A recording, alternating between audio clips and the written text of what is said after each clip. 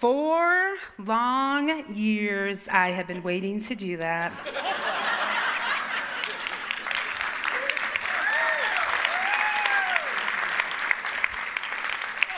might get to wait 4 more. I know. And now I realize that the Cubs are not in the games this time. But we made it to postseason, which is just a little bit more than some other teams could say for themselves. So, just saying. So, as Pastor Kevin said, I'm Trish, and I think I might still be the Celebrate Recovery pastor. I'll let you know on Monday. But I'm very excited to share with you tonight, and I'm so glad that you're here. I want to invite you on a journey with me, a journey of hope and faith through darkness, a journey of self-discovery and of God's grace and love. Jeremiah 29:11 says, "For I know the plans I have for you, declares the Lord, plans to prosper you and not to harm you, plans to give you hope and a future." Will you pray with me? Heavenly Father, Lord, we thank you for this time together. Lord, I thank you for your word, Lord, and how it applies to each of our lives. Lord, I pray that tonight hearts would be opened. Lord, that healing would occur. Lord, that we would recognize that you have a perfect plan. Lord, that you have hopes and dreams for us. Lord, that you want to come alongside of us, Lord, and make our lives so much better. Lord, I ask that we would invite you in and that we would allow that to occur. Lord, we love you and we thank you for tonight. In Jesus' name I pray. Amen. So in 2004, my husband Joe and I walked through these doors. We were a mess. We had 3 small children. We were both broken in our own ways, and our marriage was a disaster. But I want you to know that if you walked into Crossbridge here tonight and you are hurting or you are lost or broken or your life is a mess, you are absolutely in the right spot, and we're glad that you're here. What we found here when we walked through the doors was a hope that we had never known. We met a God that we had never experienced before in our lives. And finally, there seemed to be a light instead of a freight train. We met Jesus for the first time in our lives and have truly had that relationship. Jesus met us right where we were. He took us by the hand. He helped us up. He forgave us, and he helped us turn from our sins and gave us a better life, which he continues to provide for us today. The more we gave to God and the more that we surrendered to him, the better life seemed to be.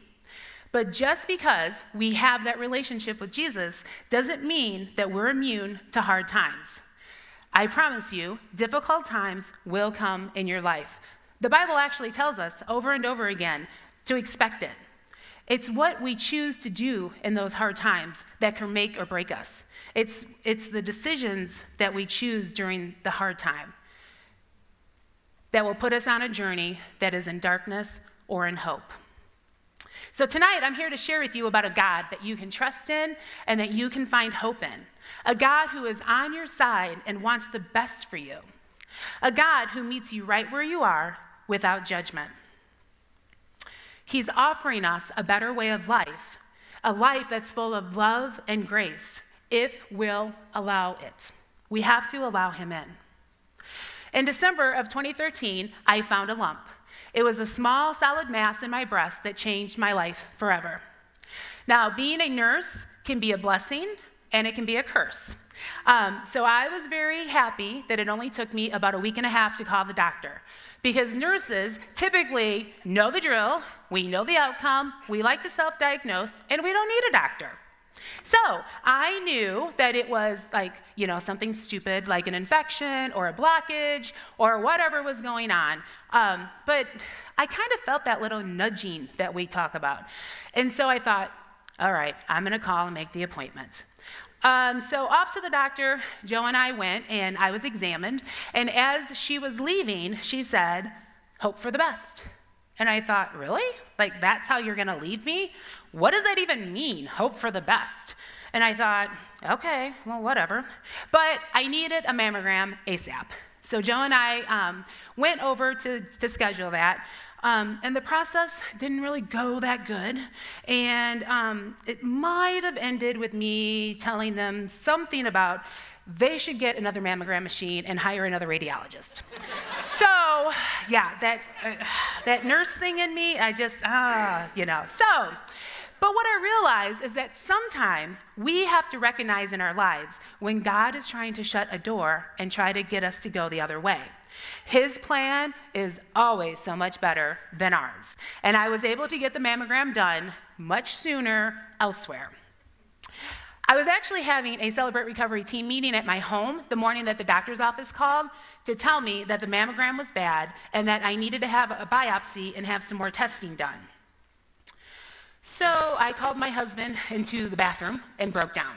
And I thought, and I tried to fix myself back up and act like everything was fine, and I went back into the meeting, but they knew that I had been crying, and they prayed with me. It's amazing how God knows exactly what we need and exactly when we need it, when we have no idea. I was so thankful to have them there and for them to be able to pray with me. We need to have our eyes open to all that God is doing around us. It's really easy for us to miss or dismiss what God is doing when we think that we can do this alone and that we don't need anybody else. But God never intended for us to walk our journeys alone. Never. We need each other. Finally, it was time to get my results. Stage 1 breast cancer. My mom grabbed my hand and started crying. And it took me about 5 minutes to process all that was being said, and then the first tear fell. But then I thought, wait a minute, a light bulb went on. God allowed this. Like, God is going to use this. God needs me to walk this journey. He's like opening this door because he wants me to relate to another group of people who have cancer. There's other hurting, broken people out there that I can learn to relate to and maybe help. And I thought, God has a plan. I was almost excited. I heard stage 1 breast cancer, and I knew that if I had to have cancer, that was the best to have. And I thought, God's got this. And my family is going to get to see how faithful God is and how much they can trust him, just like I do. God can use this to save my family. My journey can point to God's hope and love. Now, I realize that this is not the usual response when you get bad news. Really not the usual response when you're told you have cancer. But please hear me on this. I am not making light of anyone's situation or pain. I recognize that there are people who have been affected by cancer either in their life or in the life of somebody that they love. I don't have the answers to why some win the battle and some don't. I know it's hard to be close to people who lose their battles. I have been there too many times. I have found it especially hard in my journey when I'm winning my battle to lose people close to me who've lost their battle with cancer. That's the hardest part, probably. I don't know why God allows it, but I believe that there's a reason for everything and that we may not have our answers until we see God face to face. But my goal tonight is to share with you my experiences, and it's my prayer that you leave a little bit lighter than you came in. With that being said, I want to say that I don't, and I never have thought that God gave me cancer. I believe that God allowed me to have cancer, and I believe that cancer can be used to show people the hope and the love of God. That has always been my prayer. What God ended up doing through my cancer was so much more than I ever could imagine. Not only did he heal me of my cancer, but of myself and of my messed up thinking. Before I knew it, I was having surgery and sitting in the oncologist's office with Joe and my mom. I was anxious. I wanted to know the treatment plan. I wanted all the answers to every question that I had. I wanted to know I was going to be okay, and I wanted to know how long this was going to be. And I wanted all those answers that day, in that order. But I want you to know that it's okay to take people with you and to ask lots of questions anytime you see a doctor. And if they don't like it, they might not be the right doctor for you. On my journey, I have walked away from 3 oncologists so far because I just felt like they have taken me as far as they can. This is your journey. Ask the questions. Pray about where God would have you and talk to people about any doctor that you're thinking about seeing for any reason. Don't be afraid to get other opinions, write down questions, and make sure you get the answers. I actually had one of my oncologists walk out of the room as I was asking the question. So I don't see him any longer. But people hear different things, and when you're in a situation like that, so bring people and then talk about what you heard and maybe what you didn't hear. This is where people become so very important on our journey. Iron sharpens iron. We need them with us. We need them praying for us and praying for our families. We are surrounded by a community of believers sitting right here tonight who are willing to step in any way that they can. If given the chance, they'll do what they can for us. We have to lean on them. God has put them in our path for a reason. Utilize them. Having a spokesman, someone who can update your friends and family, I found to be a great resource. It can become overwhelming to try to keep everybody in the loop. Tell the story again and again and again. I honestly don't know how people get through hard times without God. Now, I know it happens, but I just think it's so much better with God. How do you receive the hope and the love that God offers and the prayers of God's people if you don't have God and God's people in your corner? No matter where you are or what's going on in your life, let people in and allow them to help you and to walk alongside of you, no matter what. Now, my oncologist told me that I would have an 8% chance of my cancer returning within 10 years if I did chemo and radiation. So I had to put in, and I started chemo. 3 days after my first chemo session, my daughter Hunter joined me, and we went downtown to the St. Baldrick's Day events, and we shaved our heads. And this is a picture. About 25 people showed up during that time and all shaved their heads in unity with me. The church didn't know what to think. But it was beyond amazing, and I will be eternally grateful for all the people who have shown up for my family. We need each other. You will be truly blessed by allowing people in. Allow people to join you on your journey. It can really help ease the fear and the worry that we experience. Don't push them aside or try to protect them. They want to be there with you. Allow them to be. Let them be. And remember, it's okay to laugh during hard times. Laughter is so good for the soul. About 3/4 of the way through my chemo treatment, I ended up in the hospital. And it was the very first time I ever thought I may die. I wasn't able to breathe, and I didn't know if the next breath was actually going to come.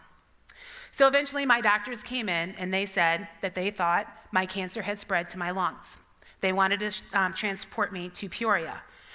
I asked to go home. I had had enough.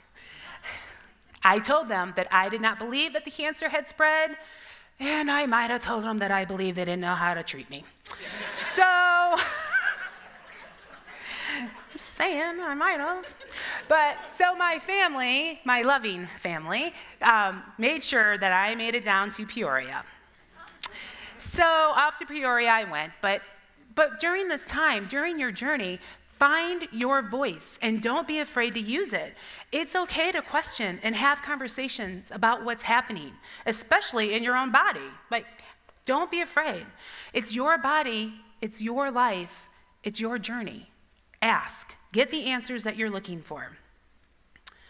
On this journey, you will hear and be told horrible, terrible things that are going on. Ask God to protect your heart and your mind. It's so easy to go to those dark places. Don't. Pray. Have people praying for you, with you. Memorize some scripture to hold on to during those uncertain times. God is right there with us, and his strength will carry us in our weakness. It was so heart-wrenching to watch my family go through this, to see the looks on my children's faces when they knew I wasn't feeling good, the worried look when I coughed or I had pain in my body. We try to be so strong for everybody else. I had so much hope and faith that God was being strong for me and that he was fighting in my weakness. In life, we will run into mountains. All those mountains might look differently, but we will have them. I pray that each of you, whether it's cancer you're dealing with or whatever it is, I pray that you are so grounded in your relationship with Jesus and that you know how much God loves you and how much he is for you. I pray that you are trusting in him and believing in him. And I pray that you know that he is not against you and he is not punishing you for something that you may have done. That is not the God that we serve. I had complete faith that God was going to heal me, but I prayed daily that that healing was going to take place here on earth and not in heaven. Because I am not ready to die. You are not ready to die. We need prayer warriors lifting us up. No issue is too small. I did not tell people initially about the lump that I found because I thought, who needs to be praying about an infection? You know, that old nurse thing. Crossbridge is filled with prayer warriors. You have to allow people in and be honest about where you are. And don't let your pride fool you into thinking that you can do this alone. I had to come to the realization that I am not Superwoman. Well, cancer had not spread to my lungs, and I was finally able to go home and breathe. It was determined later that I had had a reaction to the chemo, and now it was on to radiation. So 34 treatments. I hated radiation.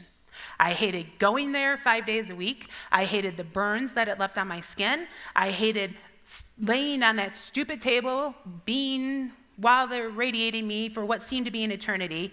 I was ready to get on with my life, and this was slowing me down. And that still small voice would pop up every once in a while and tell me to take it slow. Tell me that I needed to take care of myself. But I didn't listen. I was afraid to slow down. I felt like if I slowed down, cancer was going to win, and I felt like I was giving up. And I was not going to let cancer beat me. Finally, in August of 2014, I got the all clear, remission. Praise the Lord. I had my port taken out, and I never looked back. I was able to look to God with thanks and praise him for all that he did for me and my family during this time.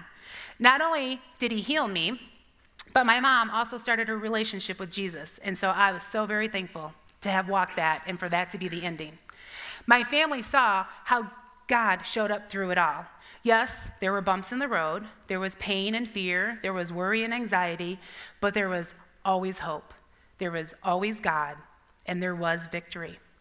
I was able to love deeper, allow people closer, and live with a deeper faith. God is always for us. On Tuesday, April 28th of 2015, I woke up with a pain just below my knee. I did not go to sleep with that pain, and I had not hit my knee during the night. But I went to the ER because the pain had gotten so bad, and nothing was helping during the week. So on that Friday morning, I went back to the ER, and by the grace of God, they had one opening left for a CAT scan. When I got out of the machine, the tech said to me, well, now you'll have some answers. So I knew right away that they had found something. By the time I had gotten back to my room in the ER, my mom said that the doctor had come in and wanted to know who my oncologist was. And I told her they saw something in the scan. The doctor came back in and he told me that I had a 3-centimeter spot embedded into my knee or into my bone, and that they assumed that it was cancer and that my oncologist wanted to see me that afternoon. This time, the tears came instantly. This time, I thought, God, I don't want to have cancer again. I told him that I already walked this journey, and that was enough for me. I told him I could relate to the people with cancer just fine. I was willing to go and reach people for him, but I did not want to walk this journey again.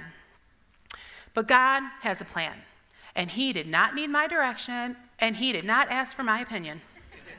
So, this time, my mom was the strong one. She assured me that everything was going to be fine, that God was in charge, and that God loved me. And she said that I had taught her that.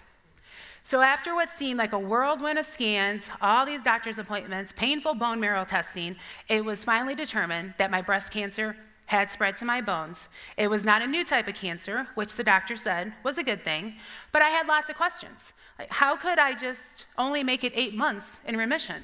Like, how do you just wake up with a 3-centimeter tumor in your bone? No warning, no pain until that morning.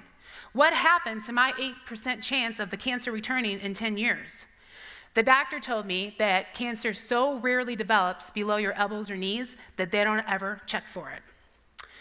So we were talking treatment options, and I could hear this panic in her voice. But I didn't understand. I wasn't following her. And so finally I stopped her and I said, I'm not following what you're saying. I can hear the urgency of what you're saying, but I'm missing something. Like, I don't understand why you're panicking. Well, she turned towards me and as bluntly as she could, told me that I had stage 4 breast cancer. There was no cure, that I would be treated for cancer for the rest of my life, and that treatments needed to start ASAP. And then, as though that was not bad enough, she proceeded to tell me that my type of cancer only has a 24% survival rate at 5 years, and that I would, for the rest of my life, have cancer. I would never, ever again be in remission. Well, that changes things, I thought. So this time, all I could do was hold on to God for dear life. Complete dependency, which is a really great place to be, but a really horrible way to get there. I kept hearing, no cure, no cure. But then it hit me. You don't know my God. He determines my steps, and he determines when he calls me home, not you and not cancer. I'll choose to put my trust and faith in him and follow his steps for me, no matter where they lead. This time, it was different. This time, I kept thinking, what did I miss? Like, what am I not getting? What didn't I not learn the first time around that God was trying to tell me? I just really felt like there was something, and I just wasn't getting it. I was circling that mountain instead of getting to go up and over it. Deuteronomy 31:8 says, do not be afraid or discouraged, for the Lord will personally go ahead of you. He will be with you. He will neither fail you nor abandon you. Do you believe that?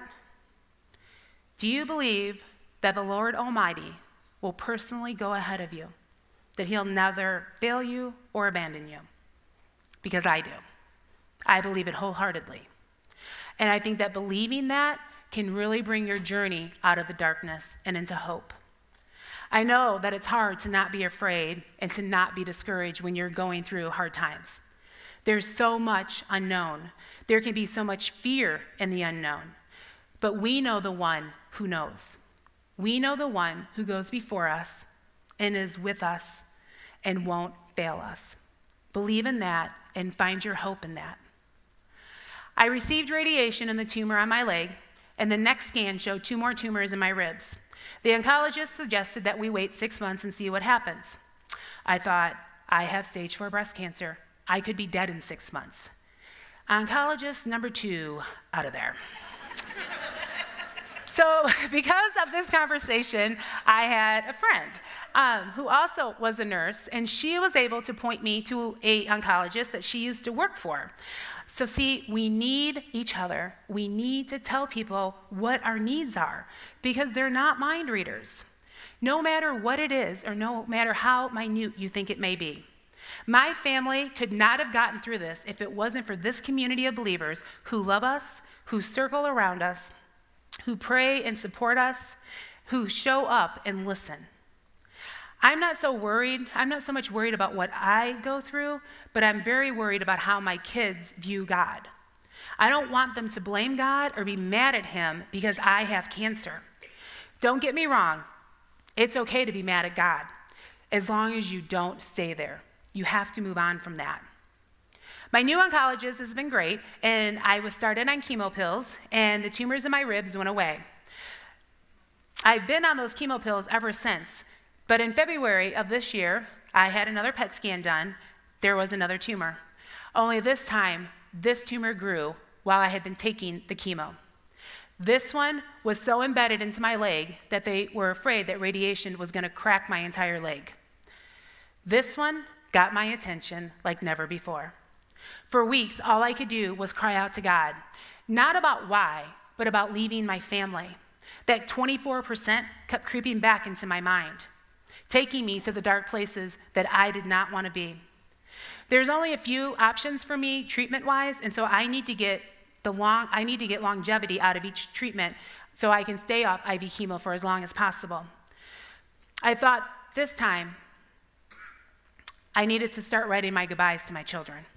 Satan was just hammering me with the thoughts that I was not going to be here much longer and that my kids were going to grow up and be left without a mom. I felt like I needed to start the journals to tell them about their futures that I was not going to get to be a part of. It was so heart-wrenching to think about, and I just couldn't bring myself to start those journals because Satan doesn't get to win. James 1:2-4 says, "Consider it pure joy, my brothers and sisters, whenever you face trials of many kinds, because you know that the testing of your faith produces perseverance. Let perseverance finish its work, so that you may be mature and complete, not lacking anything." James says that we are to consider trials as a reason for great joy, because trials are capable of producing good results in us. Trials can also easily produce bitterness in us instead of helping us become better.